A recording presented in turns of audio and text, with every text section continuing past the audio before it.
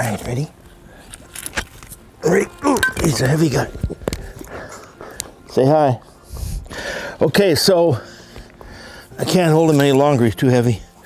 So this is a new puppy for me. I've just had him a couple days.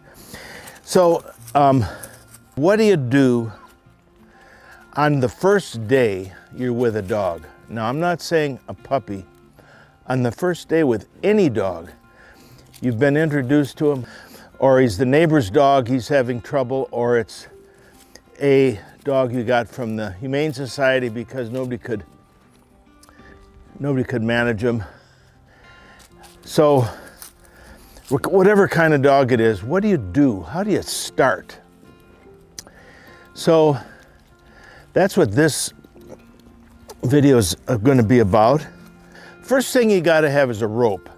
You know, without a rope, I could not train a dog. I'd have to lay awake for nights to try to figure out how to do that. Wouldn't be worth it to me. A rope is such a simple thing. You need a rope. And the next thing you do with your puppy is start to develop a relationship with it. If it's a neighbor's dog and you're going to train it, if it's a brand new dog that you got from somebody else and you're going to give it a new home, or it's a little puppy like this, first thing you got to do is develop a relationship with it. Everybody wants to have a dog that's their pal. It's just like when we were growing up, we loved stories about Rin Tin Tin and Big Red and Snow Dog of the North, etc., etc. We have this thing in our head about our pal, the dog. We want to duck hunt with him, we want to go on walks with him, we want to jog with him, we want to sit in front of the fire with him, which means we want to have a relationship with him. So that's sort of what this is about. And the first thing you have to do is develop a relationship. How do you do that? Everybody wants it, but they don't know how to get it. So that's what this is about. So to have a relationship, you have to teach a dog to focus on you so you can start to interact with him. If you have a dog and he's focused on every place else but you, it's hard to work with him, to teach him things. So how do you develop focus on you? Well, some people use food.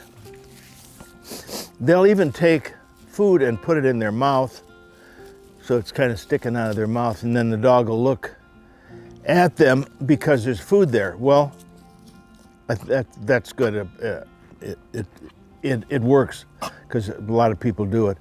But the way I like to do it is to create some excitement and have that excitement lead into some commands like watch me and sit and fetch and some other things.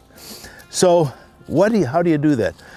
To start with, some dogs are attracted by the squeakiness of a squeaky toy like this. See, automatically. So once you can get that kind of attraction, you get it in a situation where the puppy will look at you, and then that's the beginning. Now, a lot of people think, oh, I'm just trying to make this puppy happy. No, it's nothing about happiness. It's about focus. Watch me. You see how I'm putting this ball behind my head. He lost it. Now, sit, sit, sit. Attaboy.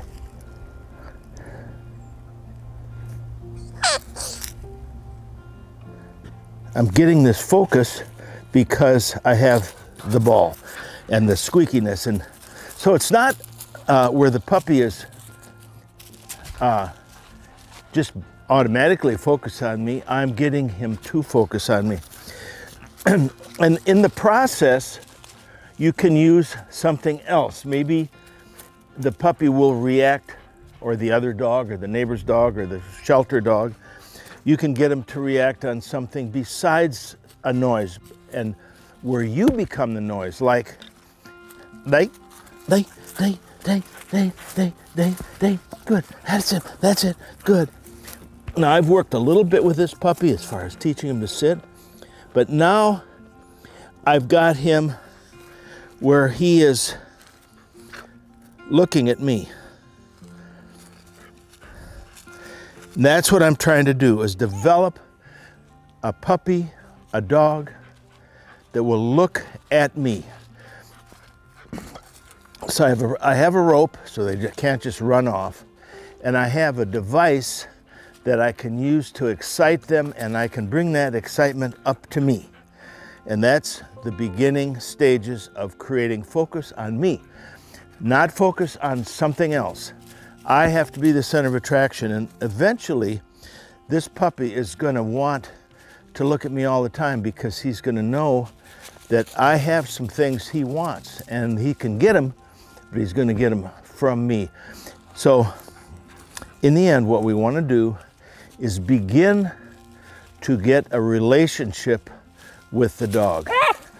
And to do that, we have to create focus on us so we can now start to relate to the dog. So that's step one in getting a sheepdog or a retriever or a protection dog. Any kind of dog that you want starts with creating focus on you. What are you doing there, mister?